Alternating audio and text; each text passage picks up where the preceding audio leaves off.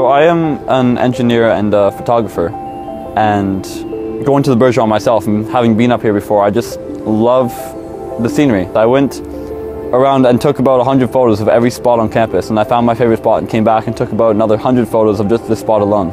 So in my opinion, it's the most beautiful spot on campus. But what I really love about York is the fact that it's got a good mix of green space, it's got trees, it's got pathways and benches. So for example, my favorite spot over there is the Arboretum. I love walking there when the weather's warm out.